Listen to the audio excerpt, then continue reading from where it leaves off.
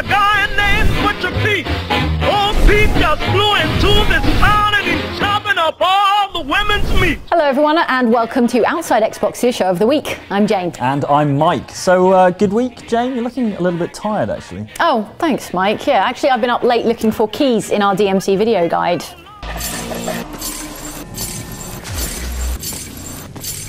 Did you try down the back of the sofa? So many keys. Because that's normally where I... Yeah, what have you been doing this week, Mike? Oh, I've been playing terrible Minecraft clones on the indie game marketplace. Suicide. Oh. Well, suicide's impossible. Yeah, you're trapped here forever. Unrelated to that, I've had an idea for a video game. It's called Dig Make, and you mine blocks and then craft them into items. Also, there are zombies. Are there any keys? No. Love it. This week we're taking the show in a speculative new direction to talk about one of our favourite game series ever. Oh, Kelly Slater's Pro Surfer. No. Sean Palmer's Pro Snowboarder? No. Ooh, Wakeboarding Unleashed starring Sean Murray. No. Is that even a thing? Actually, you know what? It's Fallout, featuring no extreme sports personalities. Wait, they haven't announced a new Fallout game, have they? Well, no, at least not officially. But it seems like everyone is talking about Fallout 4 at the moment. First, there was a vague tease from the voice actor behind Fallout 3, DJ 3Dog, saying his character might return to the airwaves in some mystery future game. More on that later. Then a news story surfaced claiming the next Fallout game would be set in Boston, that it would include a Skyrim-style leveling system and introduce Lovecraftian horror elements to the story. All very exciting, all very false, apparently. The source later claimed he had made the whole thing up. That's disappointing, but it just shows how much people are looking forward to a new Fallout, and it's not hard to see why. Firstly, the series setting is a unique delight. Retrofuturistic is a hard thing to get right, but Fallout's blend of 1950s kitsch and futuristic sci-fi is something you won't find anywhere else in gaming. I mean, look at the computers these guys are using. They can build a flying android that can give you a haircut but not a colour monitor. Certainly, I am programmed with a multitude of hair-shaping scenarios. If you would care to choose one, I would be happy to replicate it for you. Both the Capital Wasteland of Fallout 3 and the Mojave Wasteland of Fallout New Vegas are endlessly fascinating worlds, littered with quests that range from the straightforward to the ridiculous. And if you don't fancy following the game's storyline, you can just strike out on your own and see what you find. You will find something.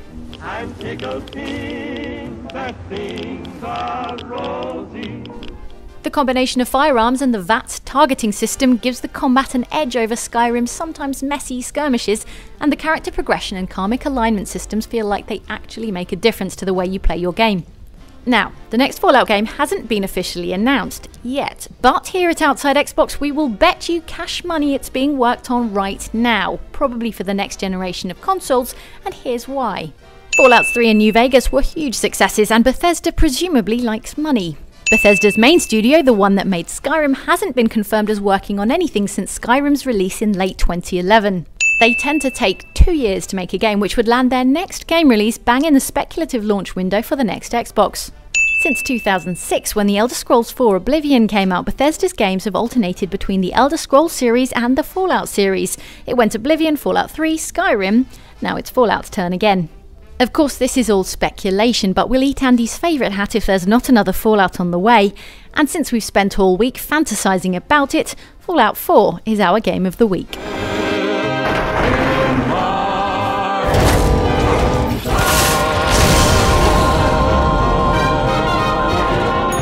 Have you ever considered that this show might be an elaborate social experiment, like a Fallout Vault, designed to find out what happens to a bunch of people if they're forced to make a weekly video game show? And maybe that's why we've been locked in here since the site launched. we're not locked in, you know, you just have to push the doors instead of pulling.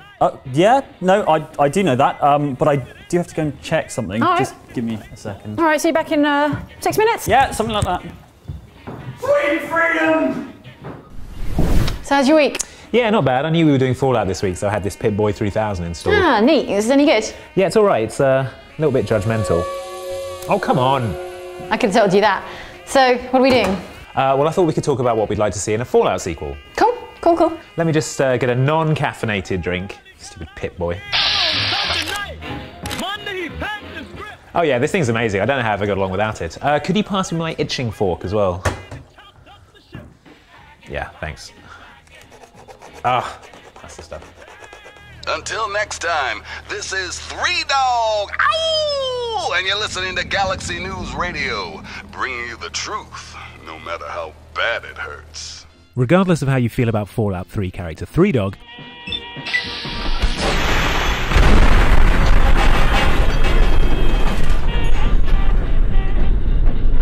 the actor who plays him, Eric Todd Dellums, may have released the first tease about Fallout 4 last week, tweeting, "To all my Fallout 3 and 3Dog fans, there may be more of the dog coming, fingers crossed."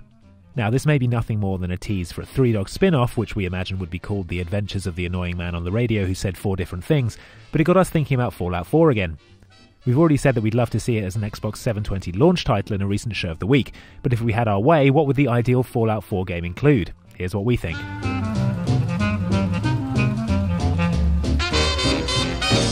You can secure your family's future by reserving a spot in a state-of-the-art underground vault from Vault-Tec.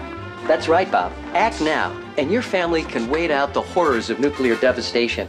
For me, the most fascinating aspect of the Fallout series are the vaults. Officially set up as Fallout shelters to protect Americans from nuclear holocaust, each vault is actually a social experiment designed to test people's reactions to different environments. Quite what they hope to learn from Vault 106, where they pumped psychoactive drugs into the air conditioning system, we can't say. Actually, the net result of the entire Vault experiment seems to be lock people underground for ages and they go mental. Hope it was worth the $645 billion. Still, exploring vaults and piecing together their backstories from diaries, computer logs and screaming men called Gary Gary remains my absolute favourite thing to do in Fallout games, so I'm hoping for even more vaults in Fallout 4. If Bethesda are running short on ideas, they could hand the concept over to some prominent sci-fi writers and let each of them come up with a vault concept. It'd be like a playable science fiction anthology where you uncover the story yourself. Or hand it over to the community, make a vault creator, and then make the best creations available for download, the way Portal 2 does with its community test chambers.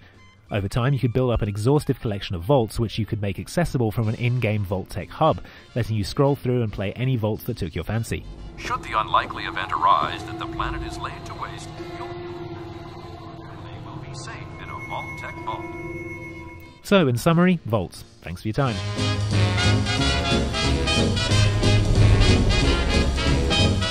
In many ways, Fallout 3 is the perfect action RPG, but it falls down next to my other favourite action RPG, Mass Effect, in two important respects.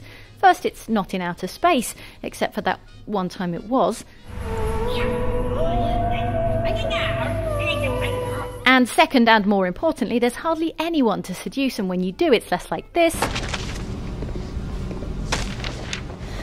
Come here. And more like this. You're platinum, pussycat. You know how to swing. Nice Charlies, too. Give him a shake for the Ben man, will you? Hello. Thanks, Chandler. So, here's the deal, Bethesda. If I'm not fending off romanceable characters with a retro-futuristic stick in Fallout 4, count me out.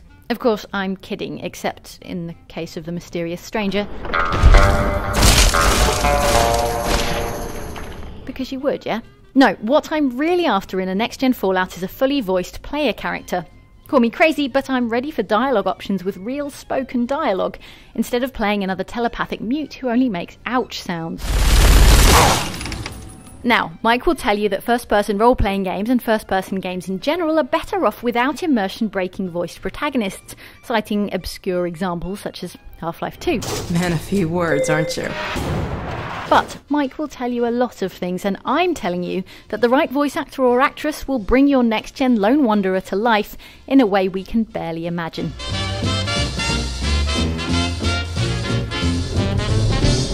Well, I've got my fingers crossed that with the leap to a new generation of consoles, this is the year when Bethesda finally adds their #1 fan request to one of their games: co-op.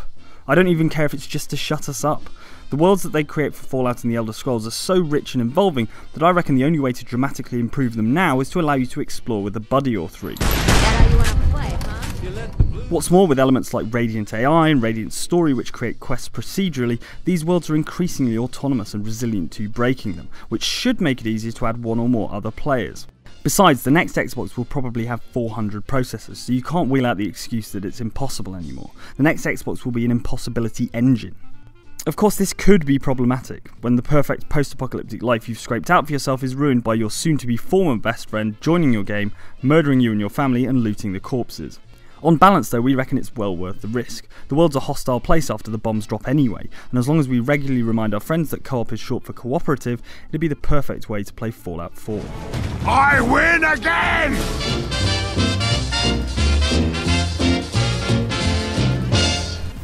Now it's time for the feedback, where we take your comments from across the site, Facebook, YouTube and the Twitters, and we read them out on that. First up this week, Metallicore fan enjoyed Jane's turn to the dark side in last week's show of the week, saying, "Can we have more of new Jane? I really want to see how good she can get at being a dick to people." Actually, I've been practicing. Didn't even hurt. Next up, Nick says, "Andy, do some solo Let's Plays already. Get on it. Do some Super Meat Boy or something." Hey, your wish is our command. So let's just drop down here and, oh, dead. Dead. Nearly dead. Okay, just, oh, dead.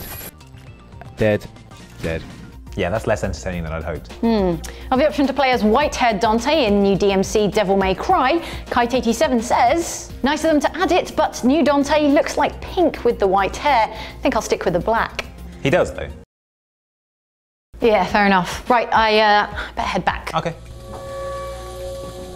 Hang on. You hold that. Yeah, sure. And there you go. Yeah. See ya. See ya. So, you came back. That's good. Yeah, I couldn't really cut it on the outside. Matt Damon isn't even Jason Bourne anymore. This is not the world I grew up in. These are tragic, tragic times. So that's it for this week, but between now and next time you can get in touch with us on Twitter at twitter.com/OutsideXbox or on Facebook at facebook.com/OutsideXbox. And if you want to catch up with our daily Xbox 360 videos, head to the website at outsidexbox.com or subscribe to our YouTube channel at youtube.com/OutsideXbox. See you next time.